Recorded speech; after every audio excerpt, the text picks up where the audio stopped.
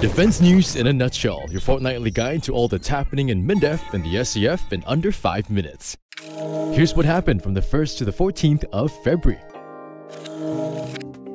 Heads of government, defense and foreign ministers, parliamentarians, military leaders and security experts gathered for the 52nd Munich Security Conference and discussed changes to the international security landscape and emerging areas of concern. Speaking about China's role in the world, Minister for Defense Dr. Ng Hen pointed out that China's leadership role in international affairs is a given, and by its actions or lack thereof, China plays a critical role in setting new rules due to its economic and military weight. But China, we feel, must now articulate its vision for a desired global order. In other words, what rules does China envisage that will govern and protect the global commons? On what basis should the international order facilitate progress for all countries? And I think China needs to do that because its own stability is now dependent on the stability of the overall system.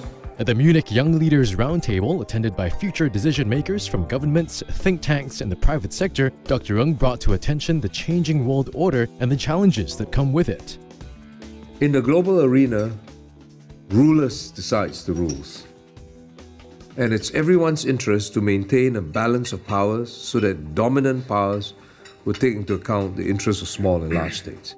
Your generation of leaders, whether you like it or not, will be faced with both the benefits and the problems that you inherit from us, and you must be alive to these challenges. While in Munich, Dr. Ng met with his European counterparts and political leaders from Asia and the Middle East.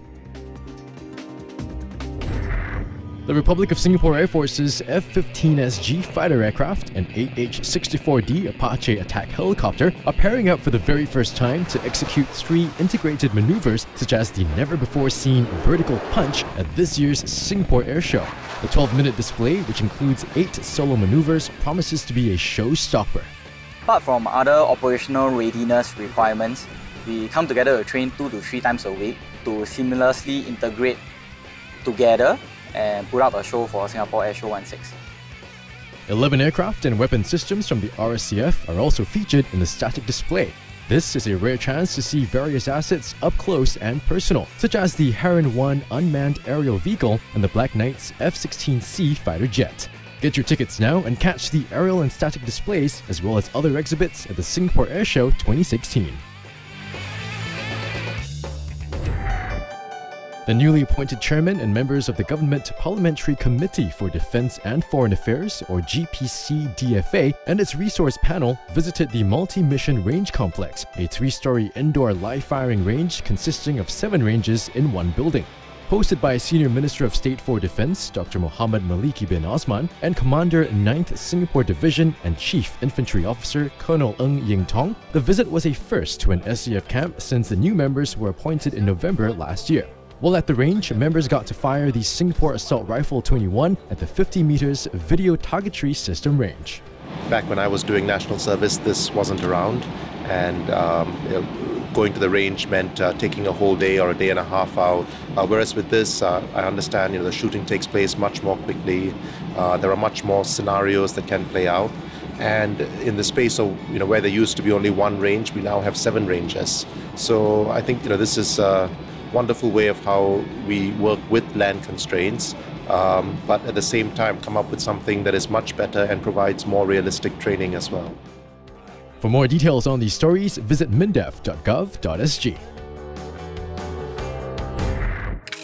Now let's check out what's buzzing on our social media channels.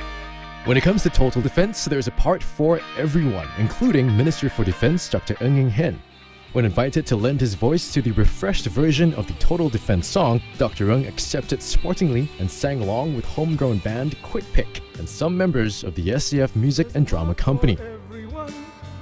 In this land where we belong, there's a path for one and all to keep our nation strong.